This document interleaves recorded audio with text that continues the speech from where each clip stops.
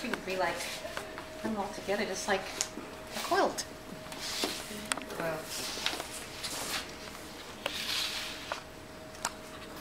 Anybody have a comment or a thought, or let's? It's so feminine. I thought the same thing. Yeah. Wow. I mean, I just get this female. It's going to sound ridiculous, you know, goddess, like. Shocker, look around, right? How many waves and spirals? Interesting. That's the first thing I thought. I said, gee, we have no men in the room. How would that have affected or changed this as a collaborative finished piece, which it's going to be? What else do you notice? A lot of curves everywhere. Goes along with the vocabulary, I think. Are any of you surprised by some of them? Did they surprise you? Are they? Oh, this or? I expected more blanket, more text. I guess that the text was something that I expected to be integrated, and there's not a lot. And I expected something more literal, and it's much more expressive and abstract. You know, it's about feeling. Yeah, I expected to see blankets in front. Can you tell us what this says, or is that? Oh yeah, this is actually about my mother-in-law is a seamstress, so she makes everything. She makes quilts, she makes bags, she makes everything. And she did make this blanket for me, which when I heard the excerpt, it made me think of my blanket. So it says flannel blankie, created by Michael. Her name's Michael, which people always get confused about that. I used you so much that holes stuck. I can't even read now.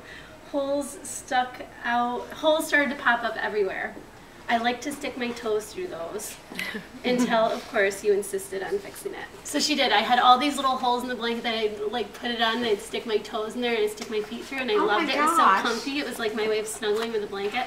But she came over and she's like, "What are all these holes, Alyssa? We can't be having this," because it kind of reflects her, you know, her craft exactly. So she hijacked my quilt for a couple days, but she brought it back. And the holes closed? No holes, but now we have a new hole started. Don't show her.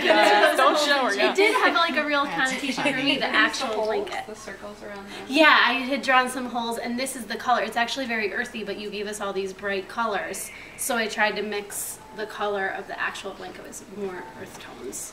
What's interesting is you put holes in the text where you couldn't read it. They actually became the holes. Oh, I didn't think about that. I think maybe we should hear some of the stories. They're really interesting. Well, let's just start right here. This is like, whoa.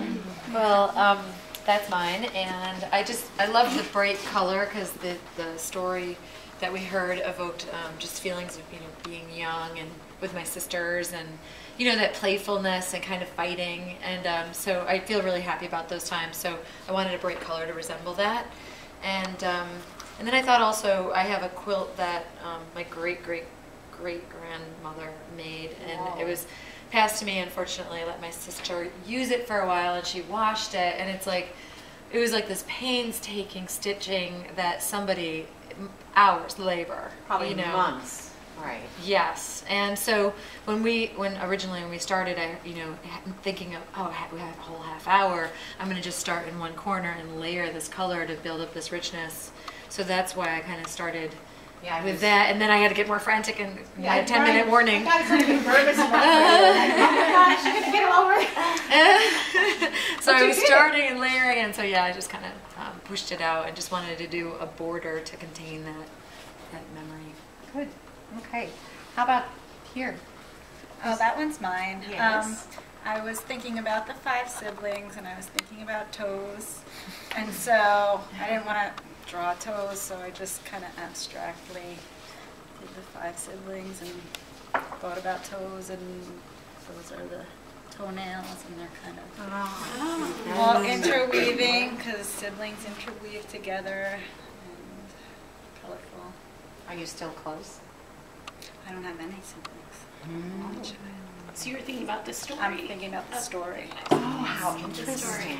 How interesting. I wish I had a sibling. Oh, how interesting. How interesting. Wow, wow, I like that. And this one? That's mine. My memory was of Christmas when me and my sister each got a blanket, and I was jealous of her blanket because it was way cooler than mine. She was older, and her blanket looked way more adult, which was obviously really important to me. So, so I was thinking about how we used to fight over things in general also, and how over time that's been okay, that we were able to get close in spite of a history of jealousy and fighting over things. Over blankets. Yeah. Like territory. Thank you very much.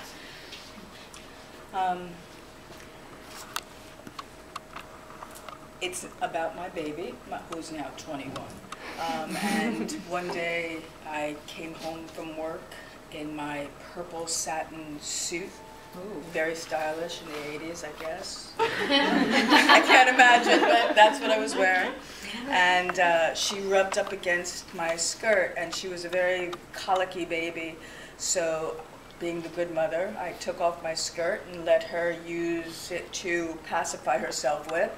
And it became her blanket until she was in kindergarten or preschool, and she would carry it with her and rub it against her face, and it was always her purple satin, her purple. And that purple was my baby. And it was interesting while I was doing this, I'm still so raw from what's just happened these past 2 days. As a mother, I found myself praying that we wouldn't kill this killer. And I was so conflicted by those feelings. Right. And here, during this, again, I became completely the mother. And no matter how hard I tried, I couldn't draw anything besides my baby's face wrapped in that purple satin skirt. And when you said time's up, I tried to go into me, and I'm so faceless. And there's nothing. I am just the warmth that protected this infant. And I think that's why I was so caught up in the news, because all I could feel was, this is somebody's child. Right. Please don't kill him, even though, So this came right back to everything that's going on in my head about the horrific news that we're living in, and went back to being the mother with my baby's security. Thank you. Thank you. And this? That was mine. Okay, it's not really a specific memory per se, but just like some of the feelings that I was having while the podcast was playing, just about things that start together that may eventually grow apart. And it just reminded me of my family's, and I just use like very calming colors. Like blue's my favorite color, and it just is very like calming thing. So kind of I just wanted to show that through the shapes and colors, how you start in one section where like some things come together and then they eventually can drift apart, but you can still all be part of each other. And the tendrils, they're like connecting. Yeah. I So some call are them connecting, tendrils, some right. are like coming apart from Right. one another. So it was mostly not really a specific memory, but just kind of a Reminds me of feeling the of ocean. yeah, the just sea, like a calming the waves and thing. Mm-hmm. Yeah. Or the wind. Mm-hmm. But then you have the blue, which is water. Yes, not so much even specific objects. It was just kind The of feeling. going where my arm was Yeah. going. Thank you, Danielle. And this is yours. Yes. Okay. Do you want it coming up like that? Is that part of it? No, it's just kind of how it's drying right now. Oh, okay. I love that watercolor. No, I don't know. I guess the story struck me as having this incredible sense of vulnerability to it, that feeling of waking up without covers in the middle of the night, and you feel cold. Sorry, that's me. Okay. What's It's my alarm too. Also, is it? is that mine? Mine? We all just went. I thought I turned it off. Sorry. No. So I found like this really interesting sense of Is this go vulnerability. like this? Yes. Oh. It changes. Okay. So like this sense of vulnerability, waking up cold, but then also that comfort of being enveloped when you sense that, you grab the covers and you roll back over onto yourself, and you feel like you're in this little cocoon, and all of a sudden you're safe again. So, yeah. That figure just feels like she's being elevated. I just want her to lift up. It reminds me of a blanket draped over something. Yeah, well, that's kind of that feeling of you literally just grab the edge of it, or you're searching for them almost to just curl back up and, yeah. Snuggle. Maybe that's because I woke up cold this morning. I don't know. Let's go like this, right? So that one's Karen. mine. I was thinking about the story. I immediately just like started thinking about my brother, and we're very close, and we always have been. And I was kind of thinking about that last line where it was saying, like, you know, they could have shared the blanket, and I feel like that's something I'm kind of very fortunate, like, I don't know, in a way, like, we've always been able to share things. Like, we've never, it's like so strange, but like a lot of siblings fight and stuff, but I don't know, we're just like very exceptional, I guess. So that, and we have the same eyes, and like everyone always says that to us, like, you and brother have the same eyes, like blah, blah, blah. So it's like, I don't know, it's just something that like I kind of like symbolically like think of. So is that when I the think of eye? him. Yeah, That's and your then I was eye. thinking about just using 2 colors, because then it's sort of like two people coming together, so yeah. So that's where I kind of went with that one. I think that's unusual for siblings to get along like that. I don't have that. Okay, and this is mine. and this goes like this? Vertical. Vertical, okay. Yeah. It was just, there was so much reflection on life. So just the spiral of life and having it bleed off the page, the continuation of it. And then I had some reflections of like water.